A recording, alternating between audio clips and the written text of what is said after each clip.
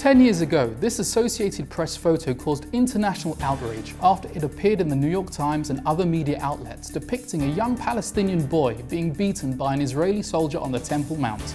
Except it didn't.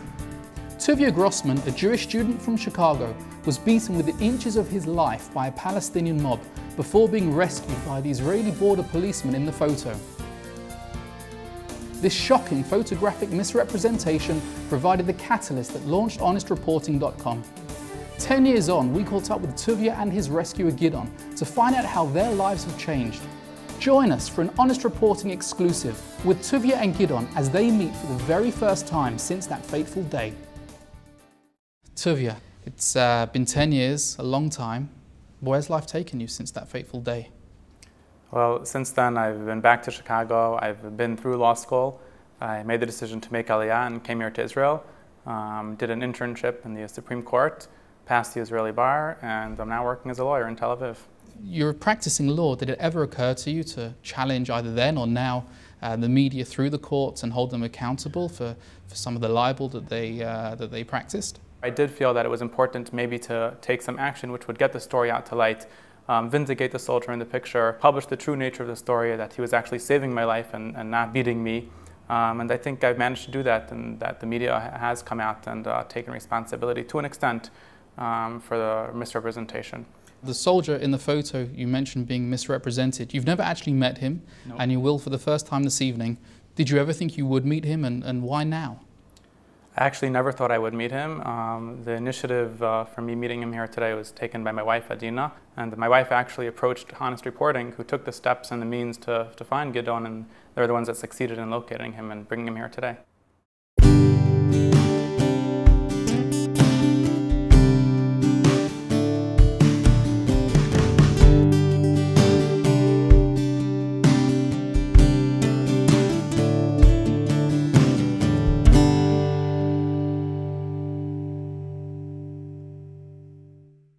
אני מאוד שמח לראות סוף סוף את הבן אדם מאחורי התמונה. לא הכרתי אותו בחיים, אני בכלל חשבתי שהוא גר בחוץ לארץ, באמריקה.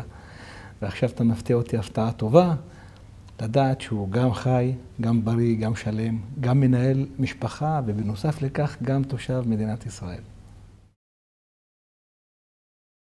הגעתי מתוך סולטן סולימאן, יחד עם עוד הרבה חיילים. אני פיקדתי עליהם, ואז הגענו לצומת רוקפלר, היה שם אמבולנס שרוף. ככה לפתע זיהיתי בחור שבורח במנוסה, ואחריו המון שמנסה לתקוף אותו, בעצם להרוג אותו, עם כולו דם בראש, ואז הסתערנו עליהם, והדפנו אותם, וטיפלנו בבחור, ופינינו אותו. Before I succeeded in jumping up from the mob that had surrounded me and running towards when Gidon saw me and rescued me, I was thinking about different things were going through my head, and one of the things that went through my head was the timing of the event, that it was the day before Rosh Hashanah. And on Rosh Hashanah we know that we blow on the shofar, and the image of a shofar flashed through my mind. And for some reason a story that I had learned way back when, had not really reviewed since maybe first, second grade, that was a story of the biblical Gidon, when he was up against a huge army of Midianim, and he only had 300 men with him. And God told him that he should blow on the shofrot, and that would scare all the Midianim, and they would run away from the loud noise. And that made me yell really loud, and for some reason the Arabs quickly, for a second, backed away, and I used that opportunity to jump up and run.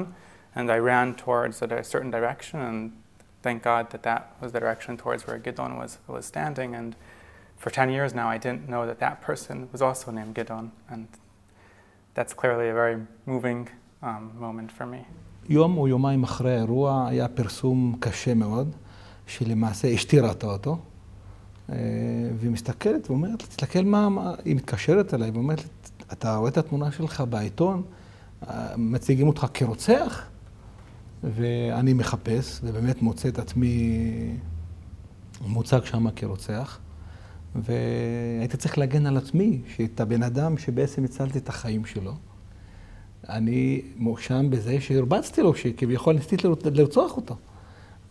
וזה היה דילמה ופשוט אבסורד אחד גדול.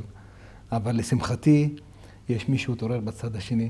אביו של טוביה, אני לא מכיר אותו, אבל זכור לי שהוא שלח תגובה באופן מאוד מאוד מיידי, וככה הציל את המצב פחות או יותר. לצערי הרב, אנחנו מאוד חלשים ואנחנו לא נלחמים, לא יוצאים למלחמה, אלא בעצם יוצאים לתגובה תמיד. צריך לארגן אותה ולצאת ממש כנגד התקשורת השלילית, כנגד מדינת ישראל ונגד כוחות הביטחון בפרט.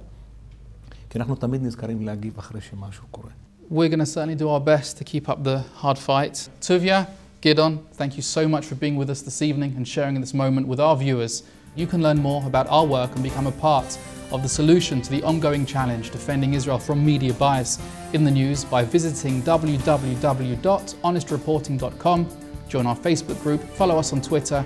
You too can make a real difference to make sure that tragic events that happened 10 years ago, as this story tonight, do not reoccur. From Israel, this is Joe Himes for Honest Reporting.